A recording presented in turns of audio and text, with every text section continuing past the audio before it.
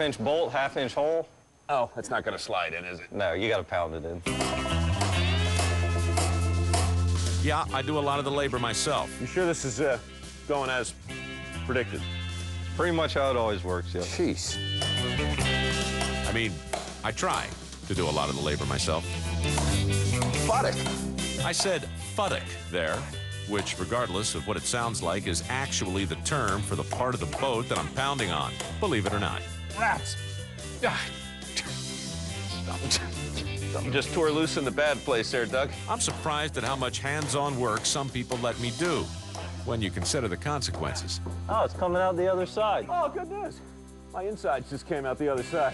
I can't tell if it's my liver or my kidney. Take it! Oh, you son of a... I think that ought to do it. Think I hit that bolt 247 times. You were counting? Yeah. You got 12,000 bolts on here.